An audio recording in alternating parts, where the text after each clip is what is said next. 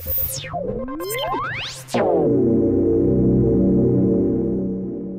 everybody, here's my Xantrex C40 charge controller. I've got it hooked up right now in just a really basic system, following the main components on their instruction manual in here.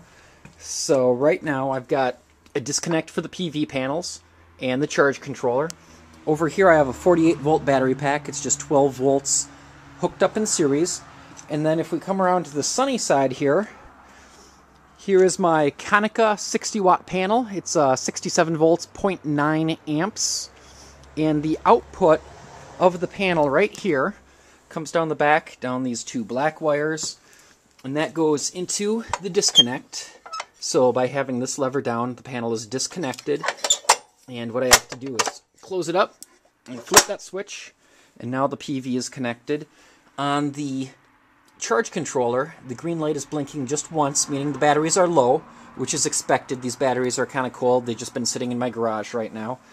So the power comes from the disconnect over into here, and then also from here to the batteries, and then I have the batteries just rigged up on a basic little manual disconnect right now.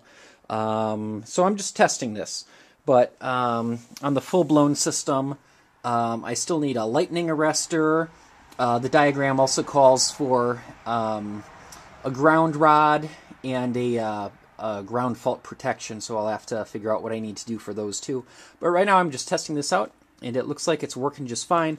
Although without the display feature on the controller, I don't have any way of checking my system voltage other than just using a typical plain little voltmeter, and I don't have any way of tracking amperage. So I'll have to see about adding some sort of a small ammeter into the system to see how much power is coming in from the panels.